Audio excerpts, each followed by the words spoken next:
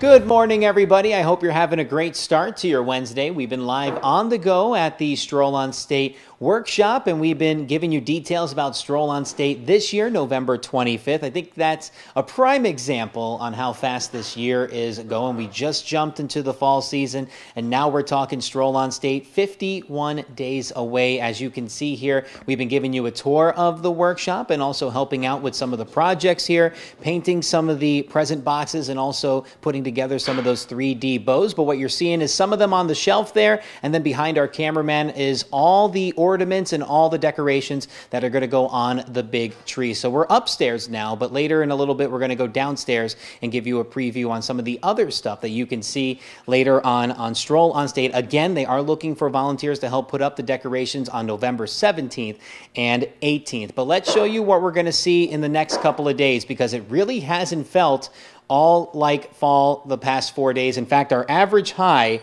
going in the last 4 days has been 86 degrees. That's about 15 to 20 degrees above early October standards. And then as we look in the next 4 days, completely different, feeling a much more fall-like. Thanks to a couple of cold fronts, we'll see average high over the next 4 days of 67 degrees, so dropping 2 more of that early October standard. Now, as we look outside this morning, we do have temperatures in the upper 60s and low 70s. Taking a live look at our SkyTrack camera over downtown Rockford, presented by Window World. We are starting off with a lot of cloud cover. We did see clouds drift in during the evening yesterday, turning skies mostly cloudy overnight, but thankfully we haven't seen much in the way of rain just yet. There is going to be the possibility for a few showers midday into the afternoon. So after topping out at 86 yesterday, we're going to see temperatures this morning in the upper 60s and low 70s. 70 degrees in Rockford. We're at 72 in Janesville, 70 in Savannah, and 67 degrees in Galena. So starting off on a warm note, but as we go into the afternoon, we will see cooler temperatures. Temperatures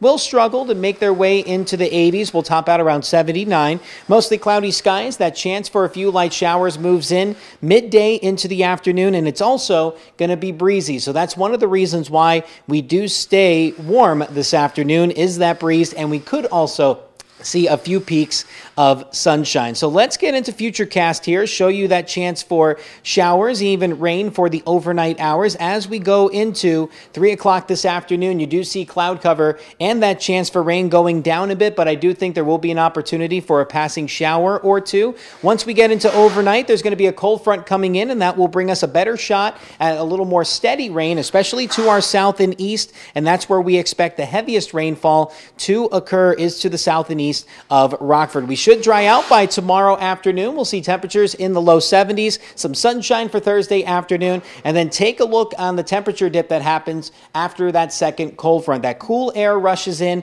dropping us into the upper 50s for Friday and Saturday. Overnight lows, they're going to drop into the upper 30s for Saturday night and Sunday night. So we're going to be in on a more fall-like weekend after a couple of days in the upper 80s, and it looks like we stay with that cooler stretch into next week. But we're live here for Stroll on State. I know we're skipping Halloween and Thanksgiving, going right to Christmas. We're showing you some of the stuff you can see if you're going to be headed there November 25th. I'll send it back to David in the studio. I'm not going to make too many people very happy about skipping Halloween and Thanksgiving. A lot of people love those holidays, but they also love Stroll on State, so I guess it's worth it.